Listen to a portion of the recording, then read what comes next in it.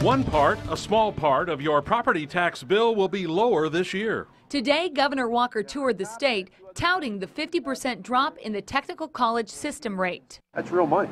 And he's promised more rate reductions in his new term that starts next month. But Democrats question if that trade-off with other tax rates will be costly for other state programs. Good evening, everyone. In Ashwaubenon late this afternoon, the governor said a typical property will have a lower property tax bill this year compared to 4 years ago.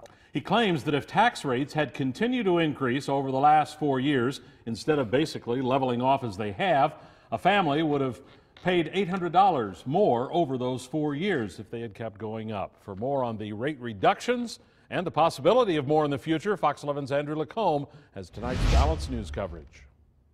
Governor Walker says throughout his re-election campaign, voters asked for more property tax relief. That was probably one of the most frequently repeated requests, was to help provide property tax relief because it affects working families, it affects senior citizens, it affects small businesses, it affects farmers. Wednesday afternoon in Ashwaubenon, the governor used some posters to explain the changes the state is already making, and he's pledged to seek more rate reductions in his next term.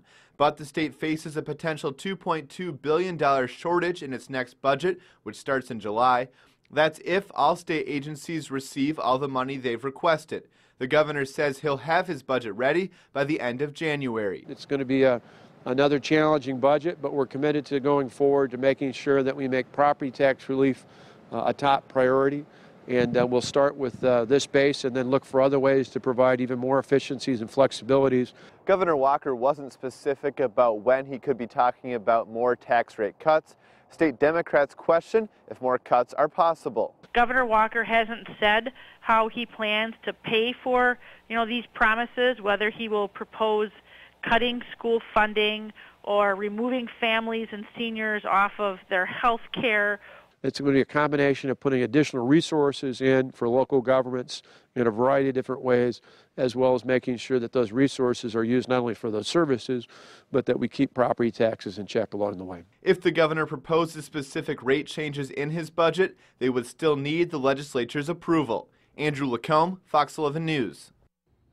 The governor says the law the legislature approved and he signed in March resulted in $406 million coming out of the state's accounts to reduce the taxes that property owners paid.